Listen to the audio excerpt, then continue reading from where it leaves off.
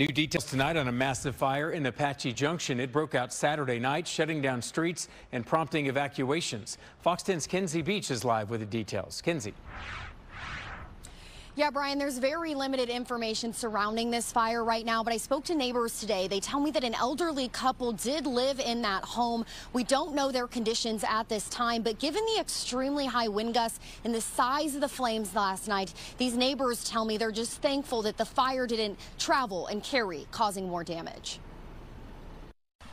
And they were just cracking and popping, and it was pretty scary. Janet Bushnell has lived in her home for 42 years, telling us the typically quiet Apache Junction community was chaos Saturday night. Around 6 o'clock, her dog's concerned barking drew her outside. When she saw the flames, her natural instinct was to help.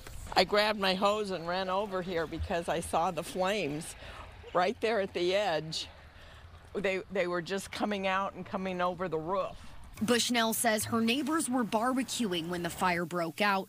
With high wind gusts, the fire quickly grew and traveled. They came over here. They caught that part of my fence, and I was worried. That was it. You know, I wanted to save my home, but if I had to leave, I had to leave. That's when residents like the Bushnells were evacuated. She says crews worked well into the night as it seemed the fire just continued to grow. I kept hearing popping, you know, big like explosion type things. Sounds Janet says weren't those of a fire. Come to find out it was bullets and guns. I found a bullet over here by my washroom door. And I'd come out and there'd be a whole big new fire going on.